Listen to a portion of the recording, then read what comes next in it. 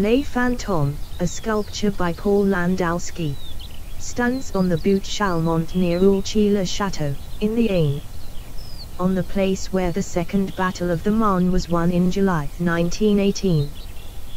The memorial marks the departure point for the attack by thousands of Allied soldiers.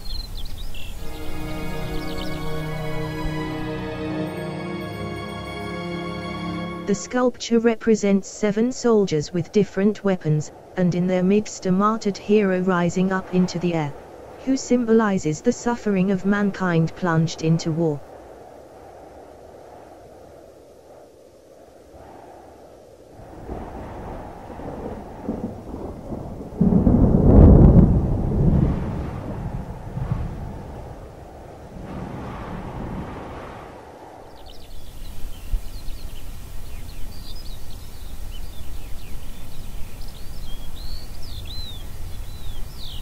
Below the site is a statue of France, also by Landowski, carrying a shield with the symbolic figures of liberté, égalité and fraternité.